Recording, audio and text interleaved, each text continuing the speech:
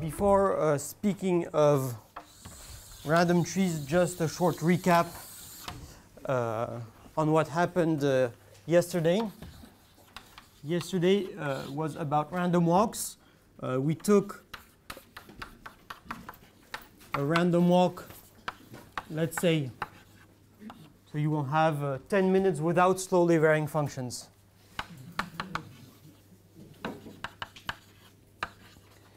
Take a path distribution on the integers, which is downward skip free, which has a heavy tail. We took Sn to be the associated random walk. Okay, and in this case, if we take alpha to be the minimum between 2 and beta, Sn divided by Bn, this is the natural scale of Sn, converged in distribution to a certain random variable y, and Bn is of order some constant n to the power 1 over alpha.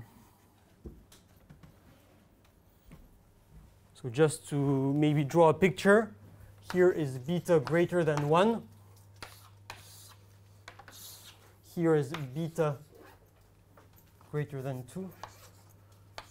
Here is beta between 1 and 2. Beta at least 2. Okay, that's means that you have a finite variance. So Bn is of order square root n. This is just the central limit theorem.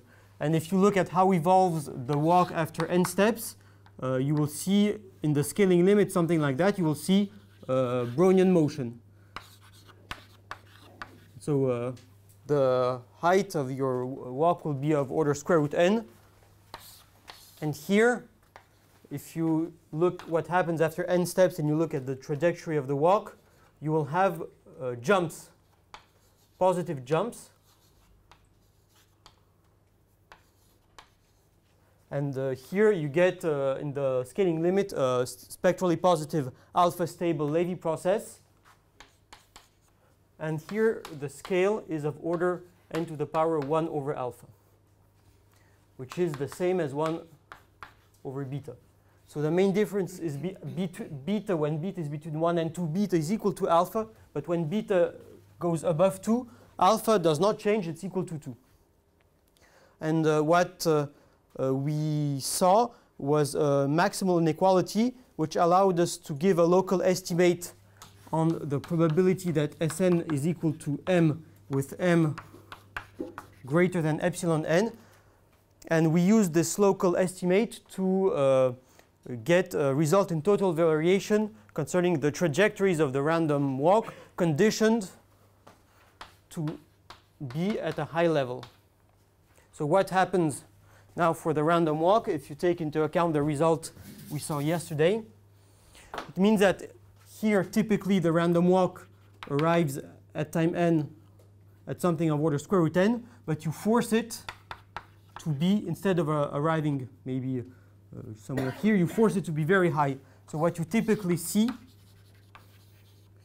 is under this conditioning, you will see something like that, a huge jump, something like that. And here is m of order, let's say, epsilon n. Here is n. There will be a unique big jump, which arrives at a uniform time. And here the fluctuations are of order square root n. And if you divide by n, you do not see anything. Unconditioned random walk, you see Brownian motion. If you condition it on going to, let's say, if you condition it to go to 0, you get a Brownian bridge. If you condition it to go at square root n, you get a Brownian bridge. But if m is very high, you get a one big jump. And here, under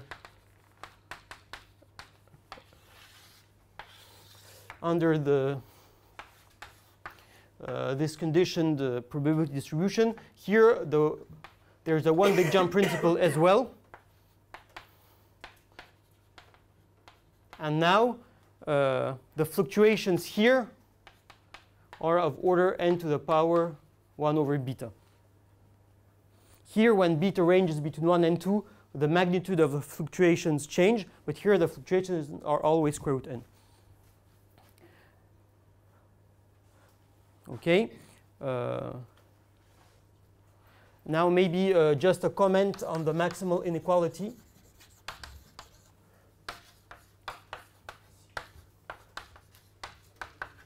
This was the issue raised by Michael yesterday.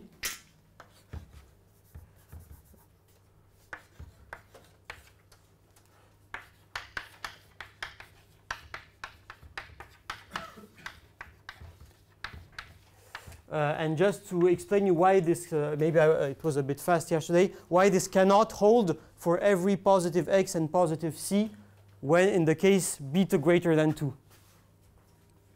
This cannot hold for every non-negative n, positive and positive x and c. Why? Because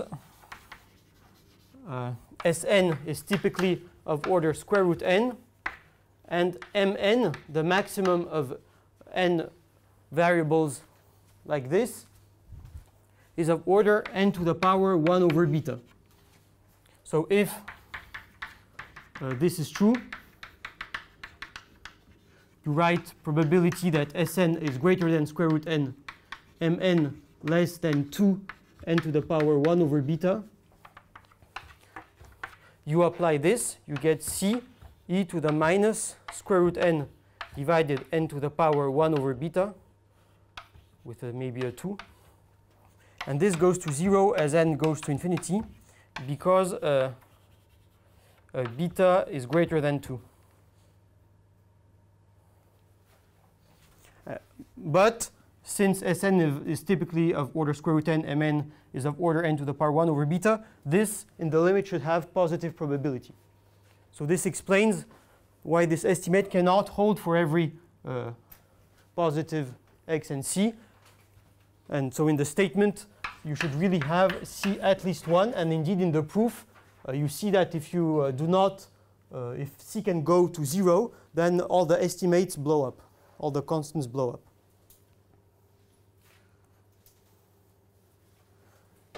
Okay, and the one big jump principle says not only that you see a picture like this, but when you remove this big jump, asymptotically, the small jumps which remain are IID. There's no more conditioning left. And here the same. Are there questions on this? Yes, but if you pick an intermediate scale between the natural scale, 1 over alpha, and between n to the 1, so larger but smaller, and then this. Yeah, so this is the question of what is the one big jump domain. Square root n, if you condition on square root n, no big jump. You condition on n, one big jump. Where is the transition? So I think in the Denisov-Dicker-Schneer paper, it's, I guess, the most general possible results known up to now. I think in the finite variance case, let's say this one, if I remember correctly, maybe you can go to square root log n. Is if in the finite variance case, if m, but I'm not sure. If you have something like this, then you are in the one big jump domain. But I think so. And here.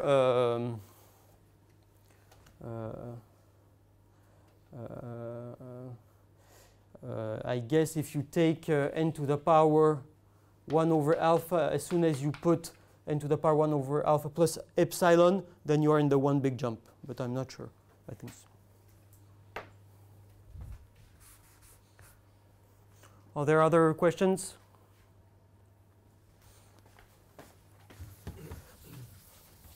So if not, now let's apply all this to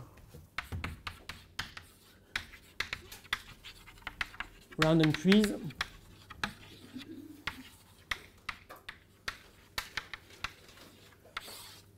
In a particular setting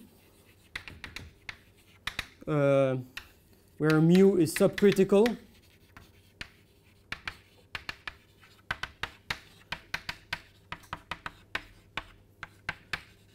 we will denote by m the mean number of children. And we assume that mu of n is decaying, is regularly varying. So slowly varying function divided by n to the power 1 plus beta.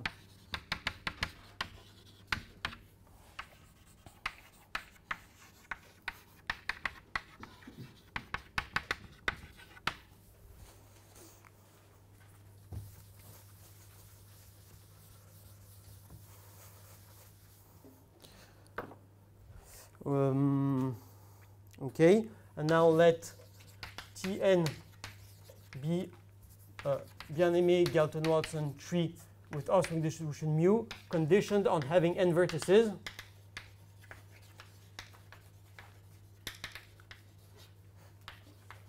The usual, maybe what was known before and which we will see in the pictures at the end, is that in the classical case where mu is a Poisson offspring distribution or a geometric offspring distribution, the scaling limit is connected to the Brownian CRT. So you have a fractal-like object, which is not a star, which is not a line, but really something in between. And in this setting, we will see that what happens is that you have your tree, which starts growing. It has a finite spine with geometric length. On the spine, you have some independent trees grafted on it, and at the top of the spine, you have a flower with infinitely many. Here, this vertex has a lot of children, and we'll see that actually it has degree 1 minus m times n. And the goal is to, now I will give you a precise result in this statement. And of course, this vertex with maximal degree is connected to the one big jump principle. So I need again my random walk and my scaling constants. I define the associated random walk with this offspring distribution like this. Here, the main difference with yesterday's setting is that the random walk has negative drift. So to apply the results of yesterday, we will have to add a positive drift to the random walk W so that we can use the results for centered random walks. And let Bn be such that we have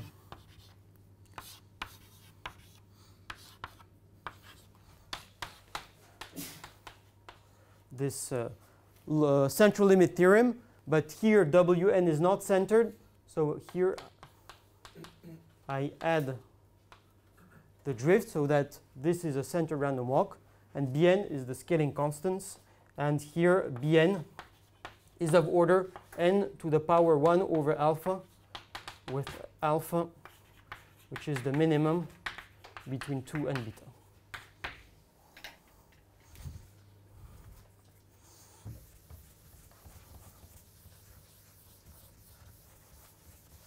So now just some notation before the theorem. I have to introduce the vertex with maximal degree. U star of Tn is the vertex with maximal degree. If there are several vertices with maximal degree, you choose the first one in lexicographical order, say. Delta n, its degree. Delta 2n, the second maximal degree.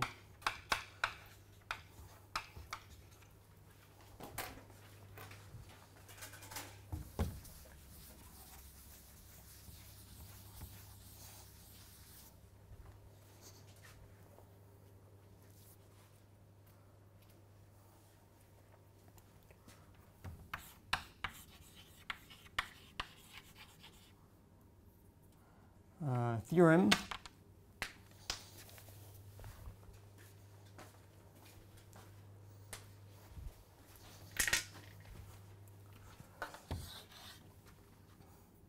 So first, law of large numbers for the maximal degree. The maximal degree in this tree is of order constant times n. So here, okay, maybe I'll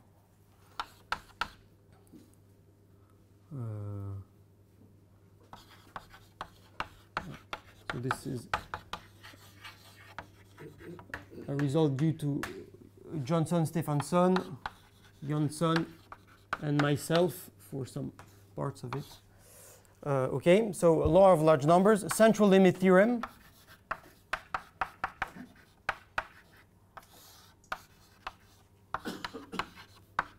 And here it's the random variable minus y which appears. 3.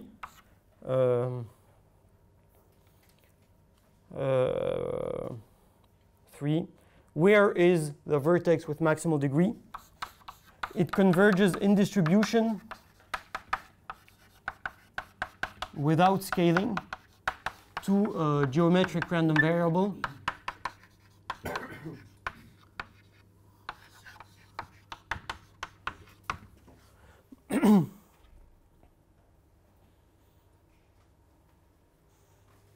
so it means that the length of the spine has a geometric length in the limit. So condensation occurs roughly speaking near the root. And 4, here I will be okay, I will be a bit maybe loose. Delta n2 is at most here bn, which is n to the power. So maybe I will write it like that.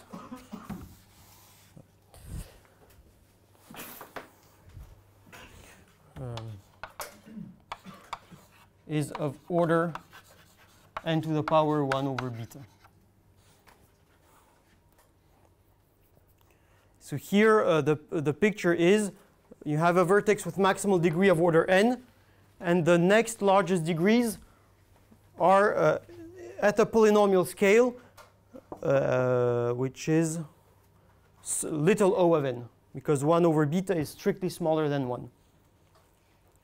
Okay, and the height of this vertex of maximal degree converges in distribution. Now I would like to give you the idea of the proof, which using the one big jump principle is not very difficult.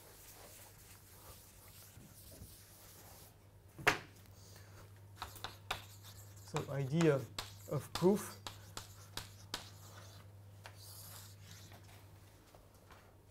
The idea is to replace Tn, the Bienaymé Galton Watson tree conditional on having size n, by another tree, which is not the same, but in total variation is close when n goes to infinity.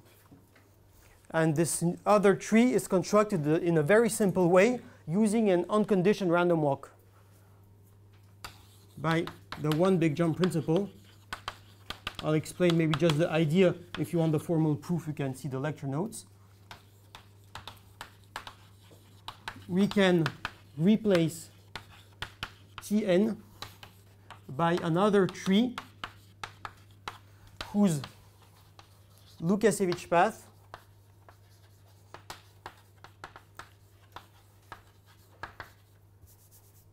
is the Vervat transform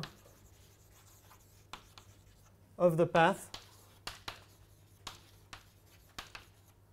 Well, we just take an unconditioned path during n minus 1 steps, and then you add a last jump so that you arrive in minus 1. And you use the one big jump principle with the random walk Sn equal Wn plus 1 minus Mn by noting that conditioning on Wn equal minus 1 is conditioning by Sn equal 1 minus m n minus 1. So Wn is a random walk with negative drift. If you condition it to be back at minus 1 at time n, for the centered random walk, it means that you force it at time n to be at a high level comparable of size n, so you can apply the results for the one big jump principle for Sn. So this tells you that for the bridge conditioning, I'll do it. Okay. To study Tn, you code it by the Lukasiewicz path. The Lukasiewicz path of Tn is the Vervat transform of the bridge version. So you say, okay, what is the bridge version when n goes to infinity? You have one big jump somewhere. One big jump somewhere. When you forget this one big jump, you get asymptotically IID increments. So these are the IID increments. And by exchangeability, I just put this huge jump at the end. Here I'm putting a thing under the carpet. Anyway, so what is Tn?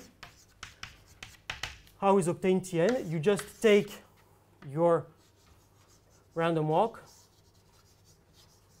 It has a negative drift, so at time n minus 1, it will be around 1 minus m times n.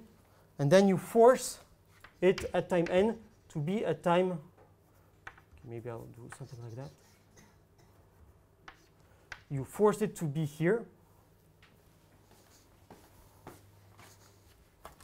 Okay, this thing is this thing, and this minus 1 is here. You do the Vervat transform of this path. What do you get? So you have here two parts. Here you have the first time your infimum is reached. So when you do the Vervat transform, you will start reading things here. So the Vervat transform of this is something like that. You start by doing this. Then you make the huge big jump. And then you have this part, which is here.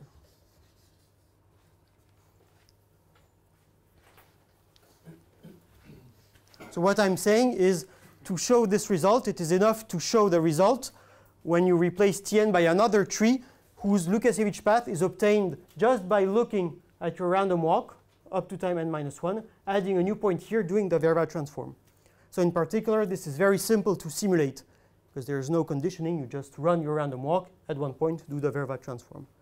Of course, it's not an exact simulation, but in the limit when n goes to infinity, the error you make tends to 0. And this is very convenient because you see immediately that the largest degree of this new tree is the maximal jump. And what is the maximal jump?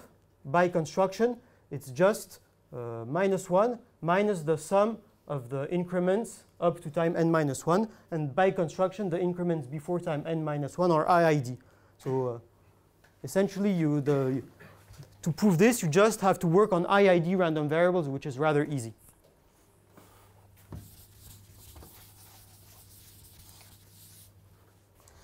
So you see that the maximal degree here, you maybe have to add 1 or minus 1 because the jumps in the Lukasiewicz paths are number of children minus 1. So the max degree of Tn is minus 1 minus x1 plus xn minus 1 plus or minus 1, let's say.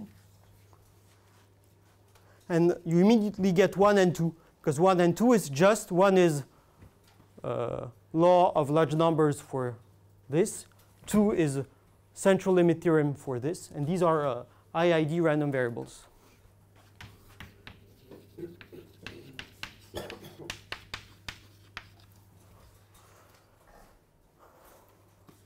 and 4 as well. What is the second maximum degree? Well, it's the maximum of the xi's up to time n minus 1. So you have n minus 1 IID random variables with a heavy tail. You compute the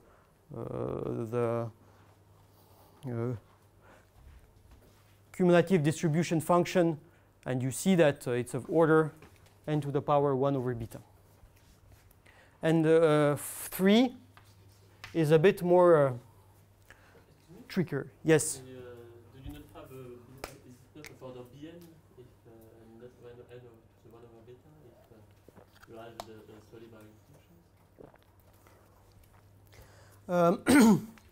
functions? So I think if beta is between 1 and 2, I think it's always n to the power 1 over beta, because of our because of our regularity assumption.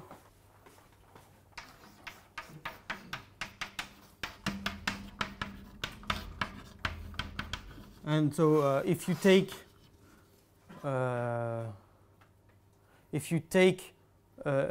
n copies of this and you look how big is the maximum, Yes. it will be of order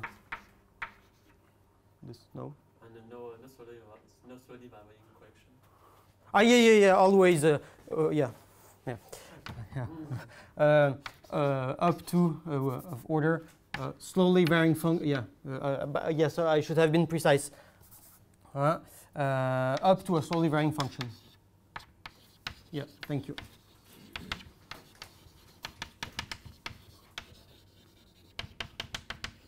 Yeah, I should be precise. When I mean of order, do I mean up to a constant or up to a slowly varying function? Yeah, here it's up to a slowly varying function. If you put here, if asymptotic like this, then you have no slowly varying function. Yeah, thank you. Are there other questions?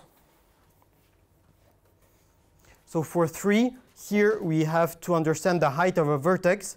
And here the idea is to use a connection between height of vertices and the Lukasiewicz path. Actually, just by looking at the Lukasiewicz path, you can get information on heights of vertices. So maybe on an example, if you have this tree, I order the vertices in lexicographical order.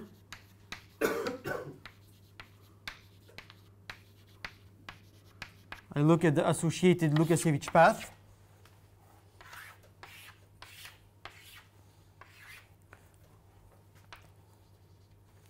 I make 3 children a jump of size 2, minus 1, 2, minus 1, 0, minus 1, minus 1, minus 1.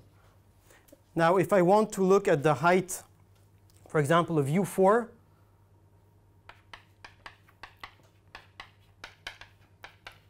what you do is that you look U4, you look here, and then you go down here. When you go down here, you go left here, and you look, when you go here from right to left, you look at the weak ladder times you get by going down. So here we have 1 weak ladder time here, because this one goes up, but I look the weak ladder times down, and here I have a second one. 2, 0, 2, 0. Okay, actually, the weak ladder times, downward weak ladder times when you go from right to left in the Lukasiewicz path, actually by sort of construction, correspond precisely to the vertices which are ancestors of your vertex. So what I'm saying is that the height of UK is just the number of times strictly before k, such that the Lukasiewicz path at time I is equal to the minimum over time ik of the Lukasiewicz path.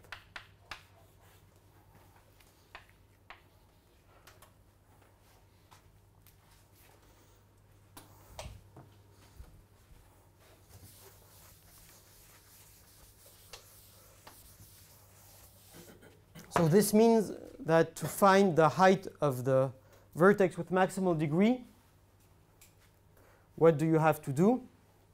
You have the vertex with maximal degree is here. So what you should do, you should start here, read from right to left, and count how many weak downward ladder times you have. Okay.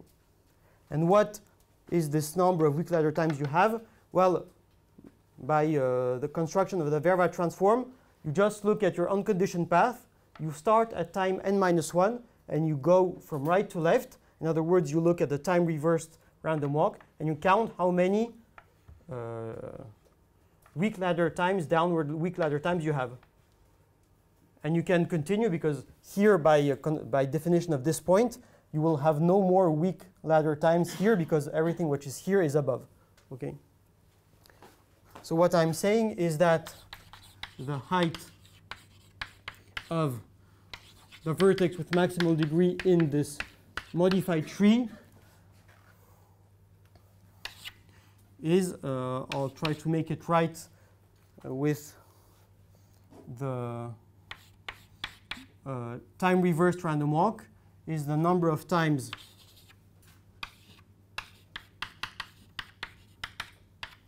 the time reversed random walk at time n-1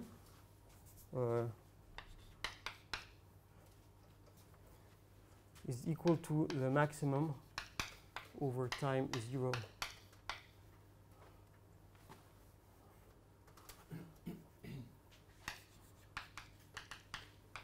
Where Wn-1k is just Wn-1 minus Wn-1 minus k. This is the same time reversed random walk as in the exercises. It's just a random walk. You look, you get when you put your head down and you read the jumps backwards. So you just look at your random walk. No, this way. And indeed, weak downward ladder times from right to left for this original random walk, when you do this time reversal, you get upward weak ladder times.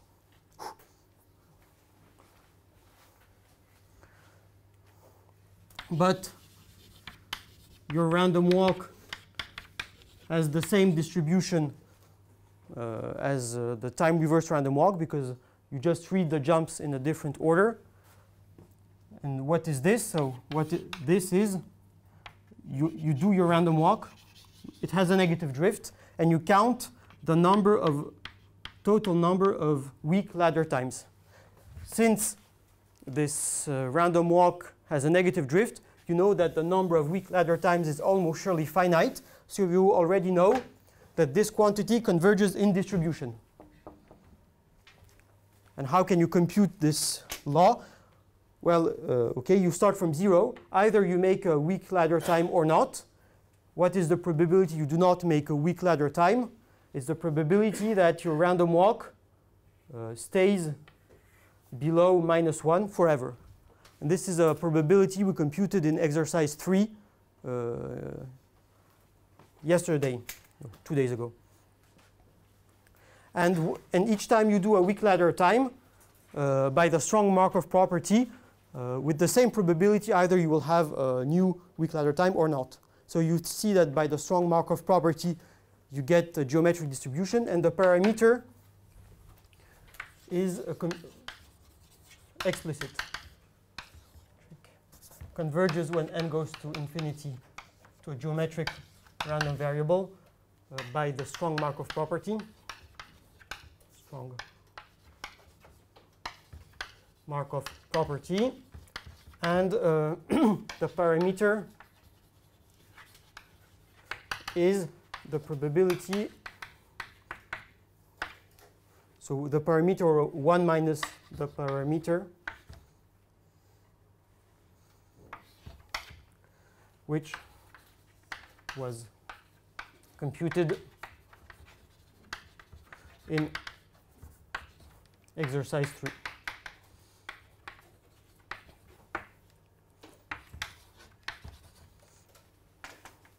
So once you use the one big jump principle with this a bit tricky construction of the modified tree, everything is very easy.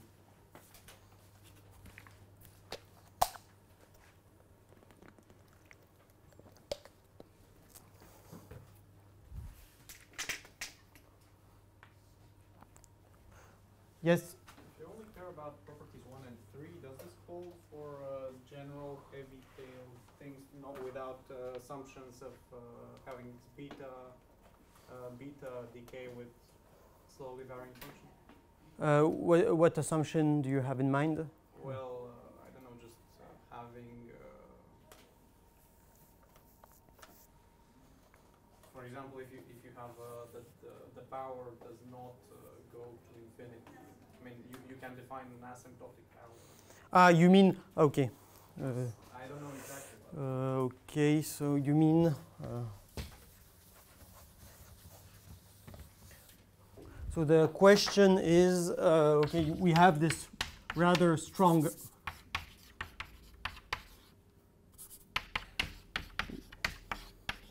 Okay, this was the main assumption, so the question is, you mean, for example, you say mu of n is smaller than c to something like that? Do you mean something like that? Or... Presumably, for some beta. yeah. So I'm not sure. So I guess this is too weak because Larger, I guess. larger. Yeah. Okay. Or different beta. Yeah. Yeah. I don't know. It's unclear. Here you really all the local results really use this very strong regularity assumption. So I don't know. Even if you want, now assume that the tail, just assume that you have this for the tail. Does the same results hold? This is unknown. Essentially, we have a local conditioning. So if we have a local conditioning, this local assumption is very useful. But we do, in general, we do not know how to treat a local conditioning without just an assumption on the tail to study the global geometry of the tree. So what happens if you change this by this? So this is unclear. But if you make this tail assumption and you make the tail conditioning, you condition having size at least n, then the same works. But if you have local conditioning tail assumption, this is unknown. Are there other questions?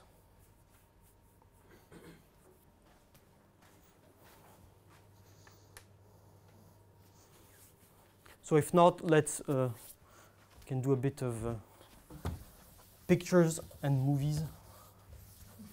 So now the goal is to explain you more generally what is known in the limits of large Bienaymé Galton-Watson trees.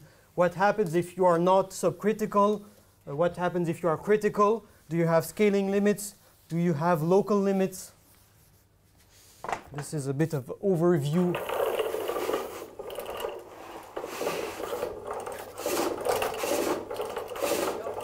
No.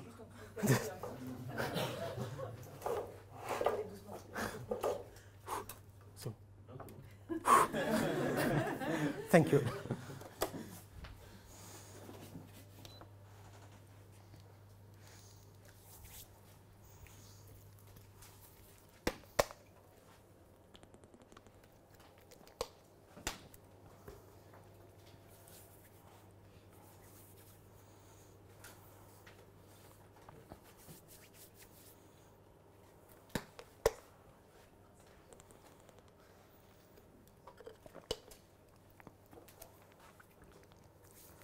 So the questions we investigated for these large trees falls more generally in the framework of studying limits of large random discrete structures.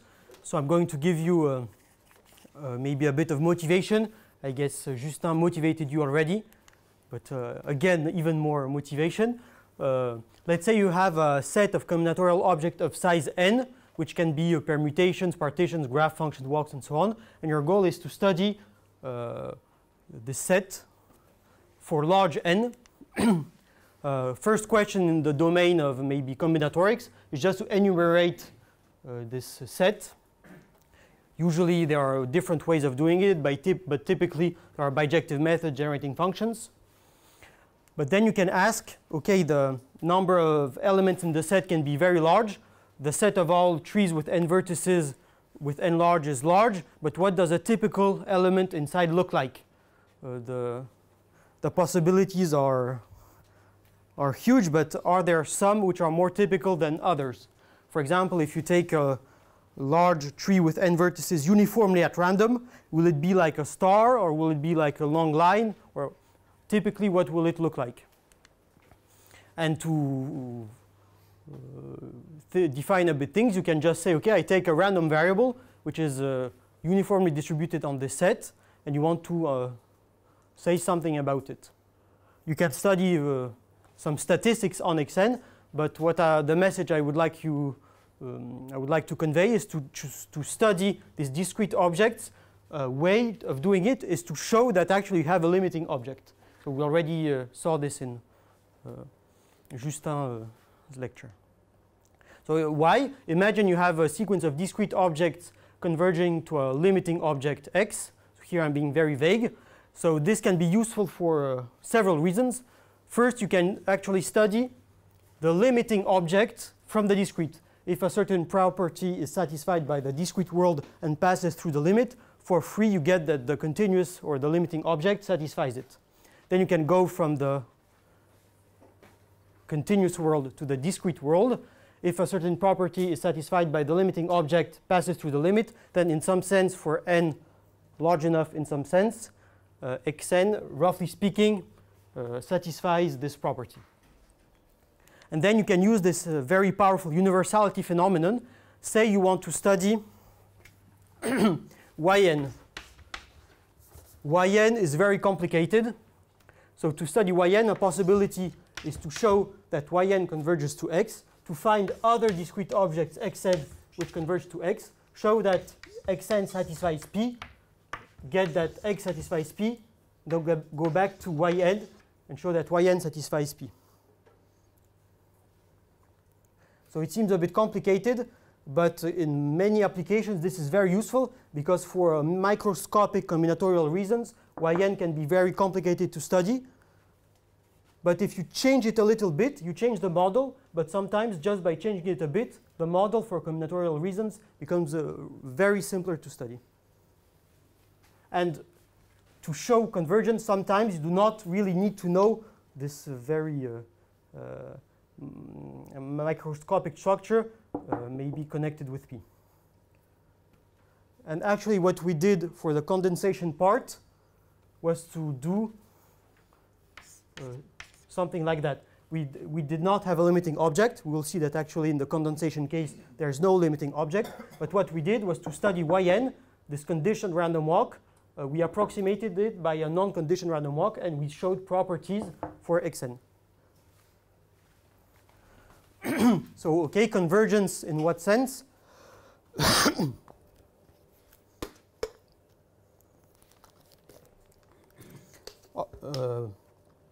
Our objects always live in metric spaces which are polished, complete separable, which are nice to do probability. And when the objects are random, we will always speak of convergence in distribution for random variables taking values in the same space. They are not necessarily defined on the same probability space, but what is important is that they all live in the same space, the discrete objects and the limiting one. So now I'd like to give you first some models which are not trees, which are coded by trees. And in these models, using information on the asymptotic behavior of random trees, you get non-trivial information concerning these models. So just want to show you some pictures. Then I will review what is known concerning local limits of Bienaymé Galton-Watson trees, and then scaling limits of Bienaymé Galton-Watson trees. So some models. So here are just pictures and bijections.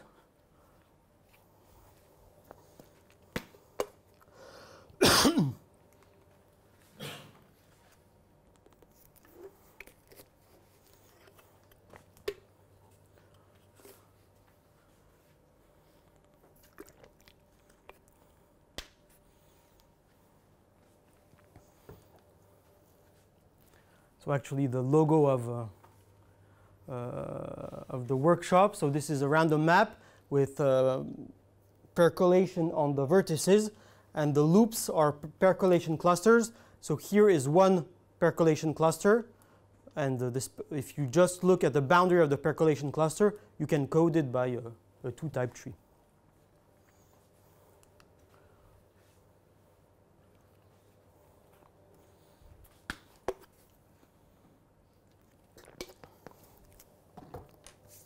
So now that you are very motivated, let's turn to the study and historical overview of what is known on local limits. So recall that we are working with Bienaymé, Galton, Watson trees with an offspring distribution mu. You start from one ancestor, the root, and everyone has a number of children distributed according to mu. And what does it look like? So here we take the framework of local limits, not exactly weak local limits, in the sense that we do not sample the root uniformly at random. We are, by definition, our trees are rooted, so we do not change the root. We take Tn to be very large, and we look what can be said about the finite neighborhoods of the root. You do not resample the root uniformly at random. So here is a result. So maybe I should add Grimmett and I don't remember Grimmett. Kennedy, yeah. Kolmogorov. No. Okay, so let mu be a critical offspring distribution. Very general, so the only assumption is critical. No regularity assumption at all. Let Tn be Bienaymé, Galton, Watson tree condition having n vertices. And then you always have convergence for the local topology. Kessen, I guess, took a particular offspring distribution. The conditioning was a bit different. And in this very general version, I think this is due to Jonsson and Abraham Delmas. So what happens is that you have a limit, which is an infinite tree, locally finite. Every vertex has a finite degree, but you have an infinite spine. And on the spine are grafted independent copies of your trees. And the construction goes as follows. You start with the root, which is special. If you are special, the probability that you have I children is a size bias distribution, I mu of I, which is indeed a probability because mu is critical. If you are special, you get a number of children with this probability.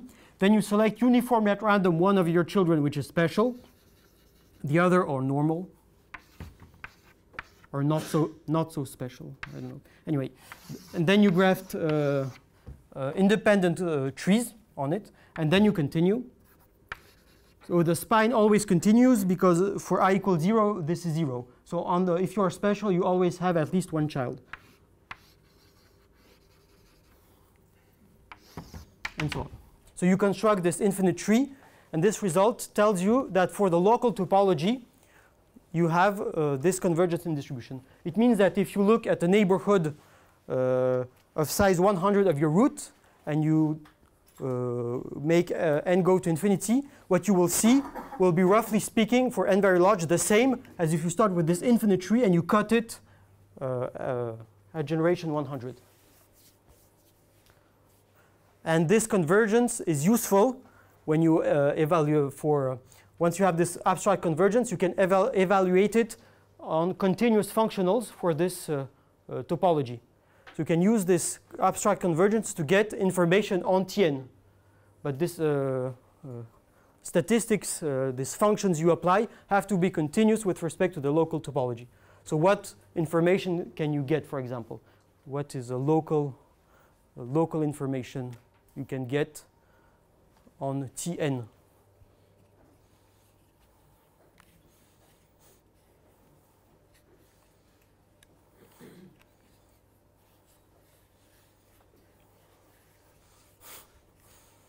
So for example, the degree of the root, to know the degree of the root, you only need a ball of size 2.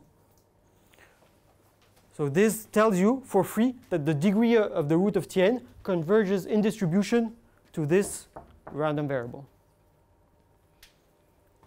For example, if you look at the rightmost path, the length of the rightmost path, actually this will also work. Because the length of the rightmost path, you can check that it's almost surely finite.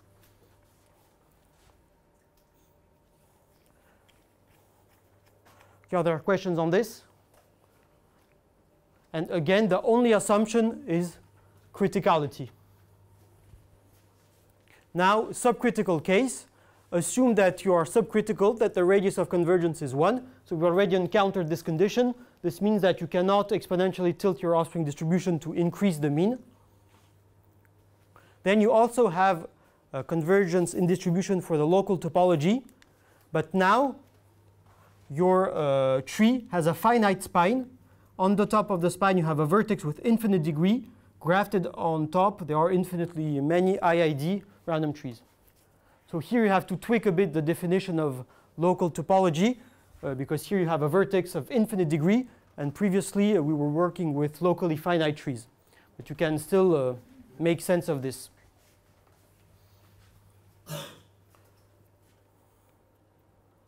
Are there questions on this?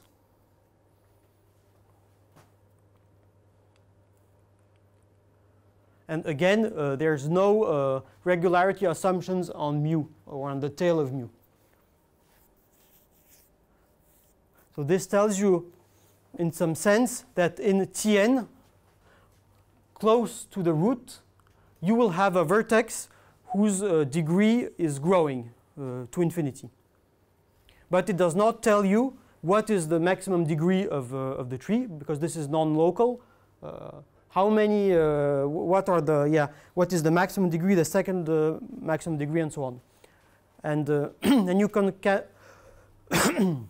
you can construct weird examples. For example, Svante Jonsson has given an example of a subcritical offspring distribution, which is very lacunary.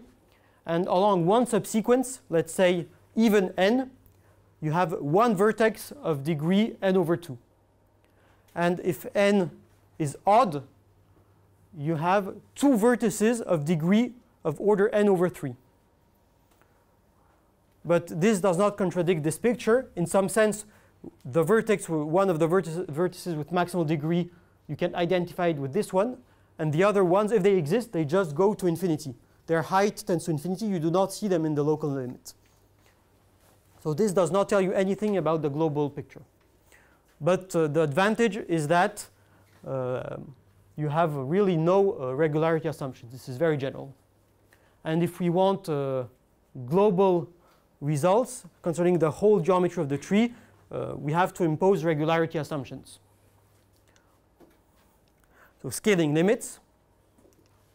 Now, what does a large random tree look like globally? So here is a simulation of a large random critical Bienaymé Galton-Watson tree. You see that it's not a star, it's not a line, it's really something in between. Some sort of fractal structure emerges. And to give a precise quantitative result in this direction, in order to get a result, a very nice tool to give a sense, a precise sense to the notion of convergence of trees is to code them by functions and to look at the convergence of the associated functions, because we have many functional spaces in which we can study convergence.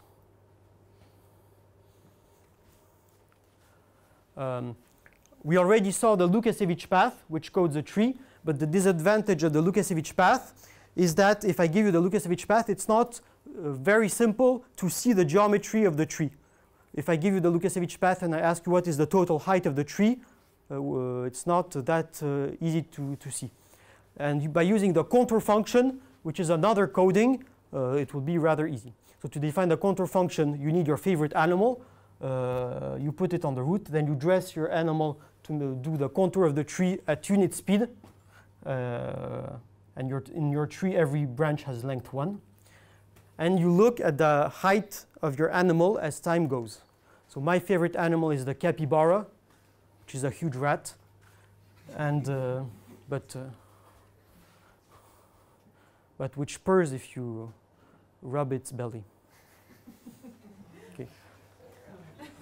Okay, so you get your tree and the contour function, and this is very nice, Because if you have the contour function, you can reconstruct the tree just by viewing the contour function as a strip of paper, by putting glue under it and doing like that. So now I can give precise results concerning the scaling limit of the contour functions associated with trees. First, critical offspring distribution finite variance. And this result is due to Aldous in the beginning of the 90s. He showed that the contour function scaled in time by a factor 2n, in space by a factor square root n, converges to a multiple of the Brownian excursion, which looks something like that, which is informally Brownian motion conditioned to be positive and to return at 0 at time 1. The square root n factor is not that surprising. It comes from the central limit theorem. This factor 2n in time is not that surprising neither, because if you have n vertices, you have n minus 1 edges. The contour function visits each edge twice. So 2n is, roughly speaking, the time you need to do the contour of the tree. And this is an abstract convergence in a functional space. And you can evaluate this abstract convergence through functionals which are continuous with respect to the topology of uniform convergence, such as the supremum. So for free, by evaluating this at the supremum and by noting that the supremum of the contour function is the height of the tree, you get for free that the height of your tree is of order square root n, and if you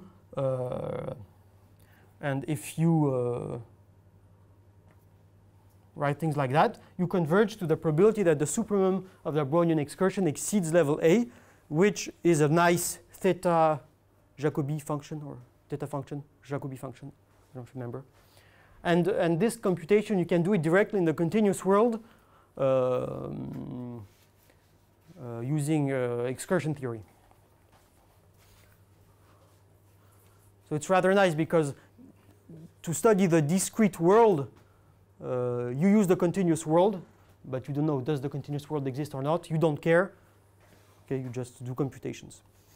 And this is historically,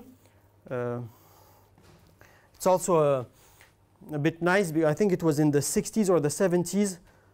On the one hand, this function appeared as the tail of the supremum of the Brownian excursion.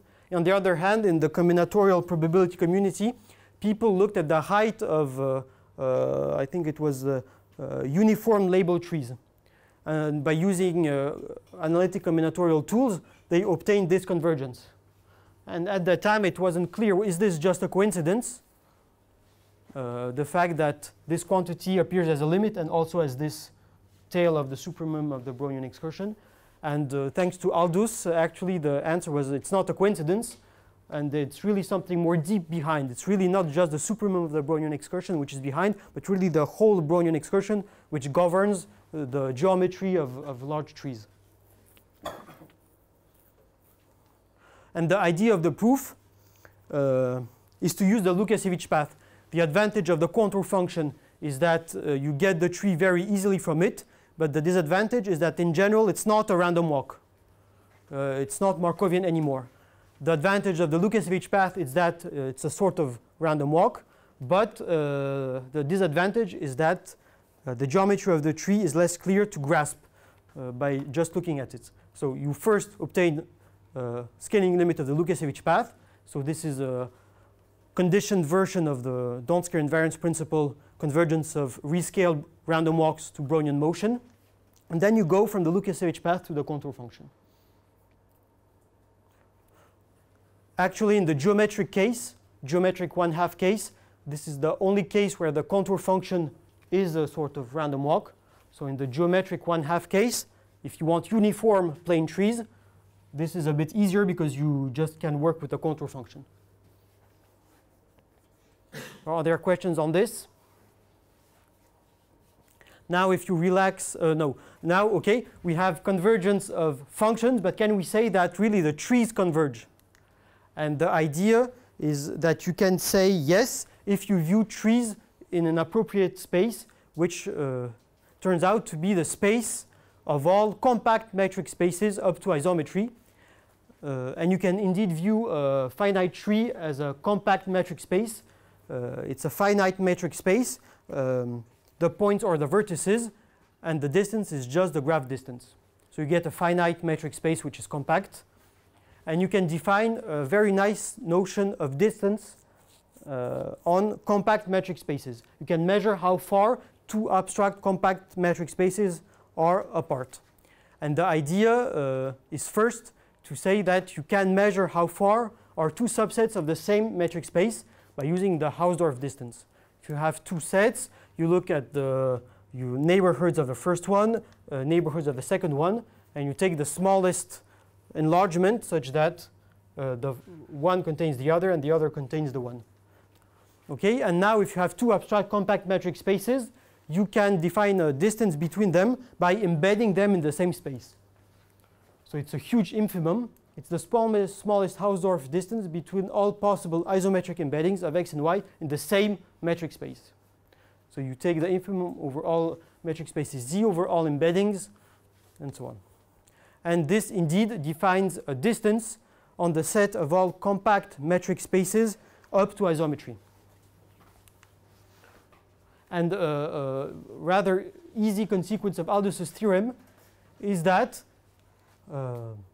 you get that if you scale distances in the compact metric space Tn by square root n, you have convergence in distribution in the space of compact metric spaces up to isometry equipped with the Gromov-Hausdorff distance to a limiting compact metric space, which is the Brownian CRT, which roughly speaking is the compact metric space obtained from the Brownian excursion by just gluing it like that. So here I'm being a bit vague, but this is just to convey the main ideas. And the reason of this is just that the function which associates to a contour function its associated compact metric space is continuous. So this here is just a corollary of the convergence of contour functions.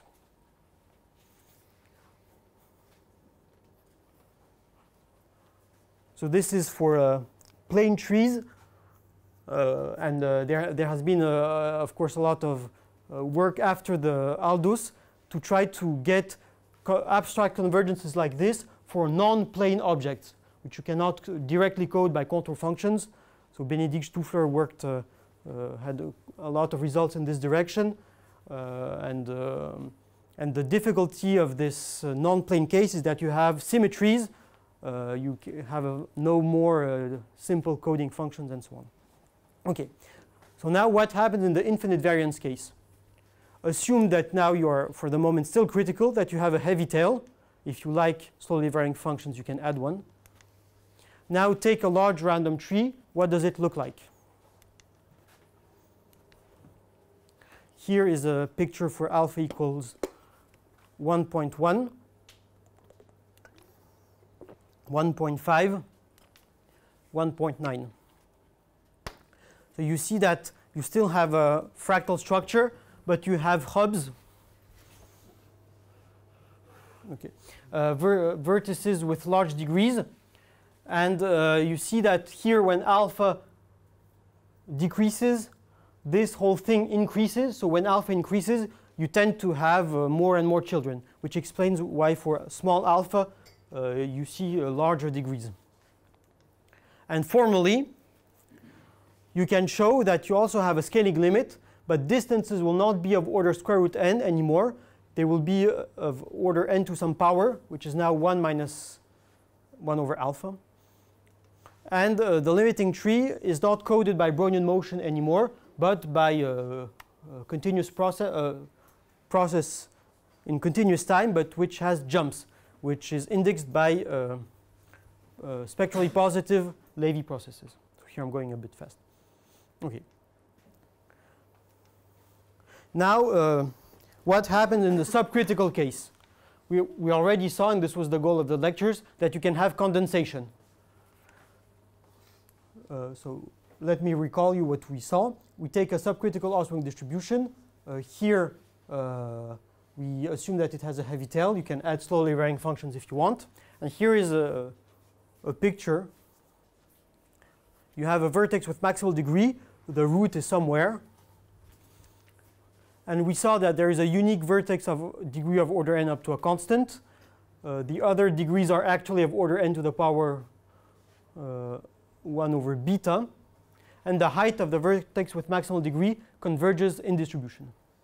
And it is also possible to show actually that the height of Tn is of order log n, because it just looks like a finite spine on which are grafted, roughly speaking, n IID subcritical Bienaymé Galton Watson trees, for which the tail of the height decays exponentially fast. And there are no non-trivial scaling limits. If you scale by something too large, you get just 1 point in the limit. If you do not scale enough, your thing is not bounded. But if you scale at the order log n, there is no non-trivial scaling limits for the Gromov-Hausdorff topology. Because on the vertex with maximal degree, there are a lot of tentacles emerging. Okay, and just to say that in this case, we are subcritical. The radius of convergence is 1. So we can also apply the results concerning the local convergence and ask, okay, is this compatible? Is it intuitively, are the pictures the same or not? So recall that in the subcritical case, radius of convergence equal to 1, you converge to a condensation tree which has a finite spine, and on top there are infinitely many trees.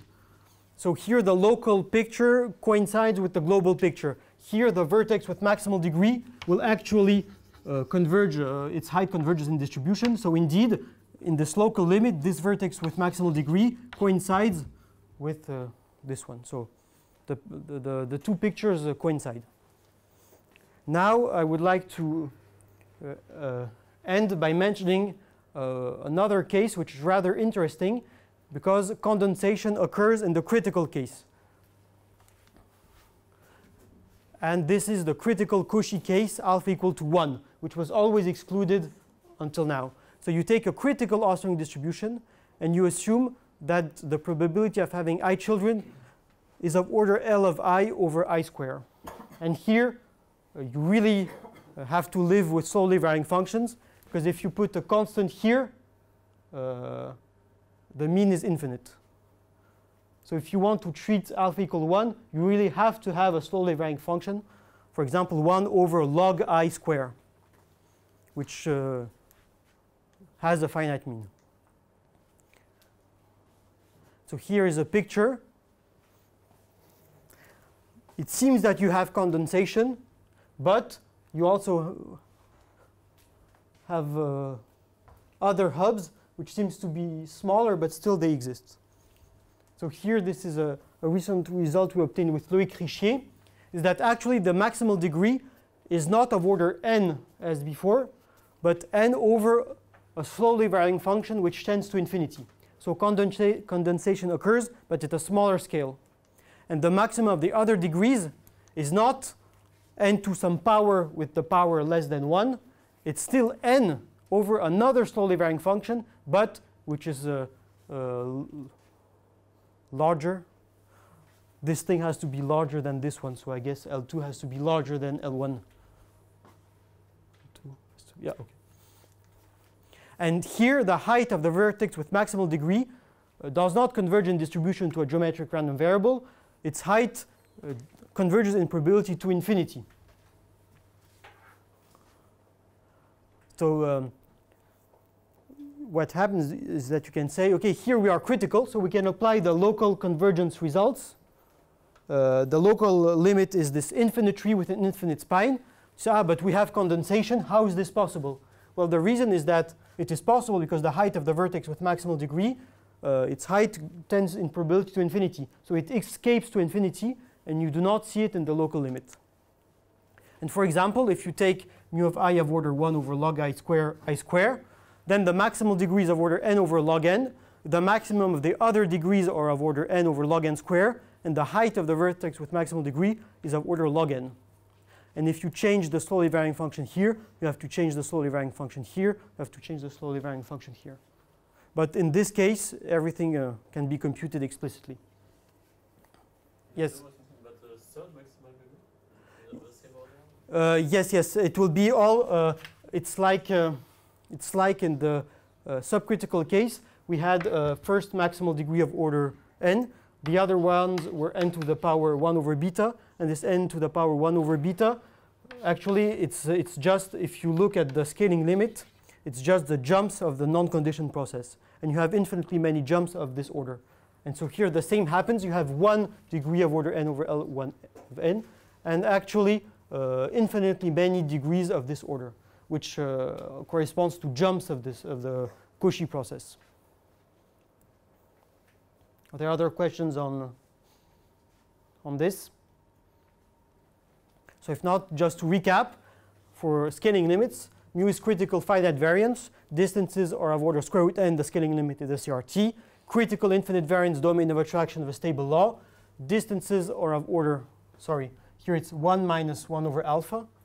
The scaling limit is the alpha stable tree. Our object of interest for these lectures, subcritical case, local regularity assumption. And as I mentioned, it is open to understand what happens if you replace this local assumption by this tail assumption. Then we have condensation. And in the critical case, Cauchy case, we have condensation, but at a smaller scale. Okay, so that's all. Thanks for your attention.